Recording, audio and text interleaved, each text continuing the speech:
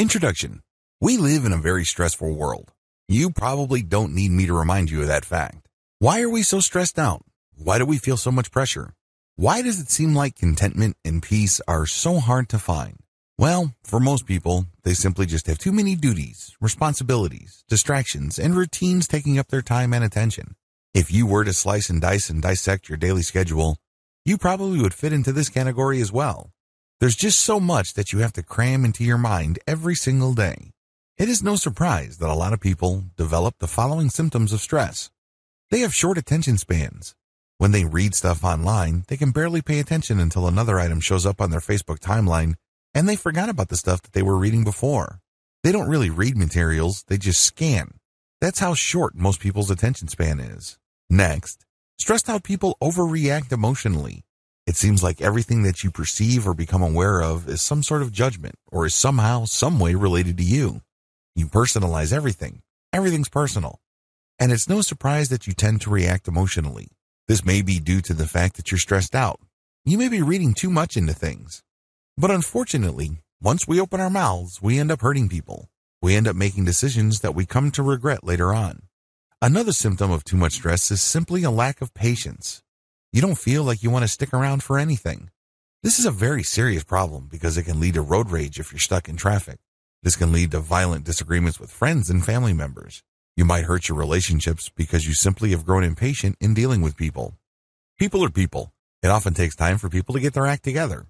Finally, you get this generalized sense of anxiety and frustration. You can't quite put your finger on it, but you feel that something is missing in your life.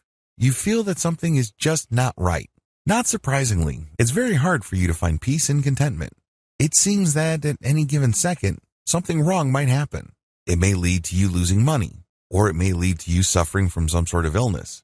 Whatever the case may be, something's off. Something's not right. Rarely do you feel that if your world is perfect. It is no surprise that, given these symptoms, the Western world suffers from several systemic dysfunctions.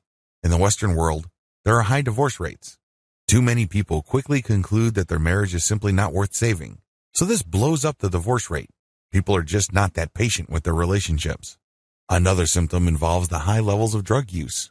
This is particularly deadly in the United States because of the current opioid epidemic gripping that country. Some people have always self-medicated to deal with stress and anxiety. Maybe they smoke weed. Maybe they do cocaine. Maybe they shoot up heroin. Whatever the case may be, it numbs or suspends the pain for at least a period of time until they have to go back to the real world. Finally, the Western world, as well as Japan, has always suffered from high suicide rates. This is another reflection of the prolonged systemic dysfunction produced by depression, stress, and anxiety. If you need proof of this, just look at the top prescribed medications in any given year in the United States and many parts of the developed world.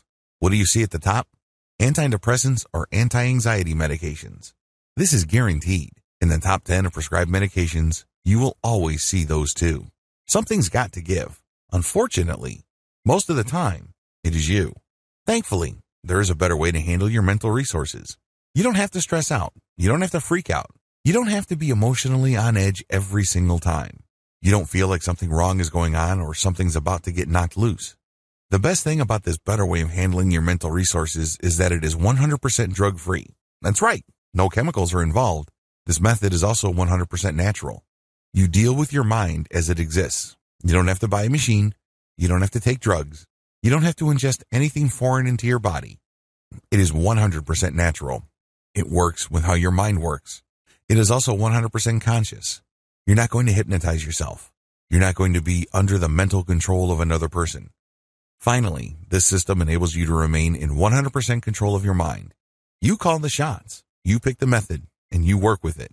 It works on your schedule, on your terms, and based on your needs. Sound awesome? Wouldn't you like to try this better way?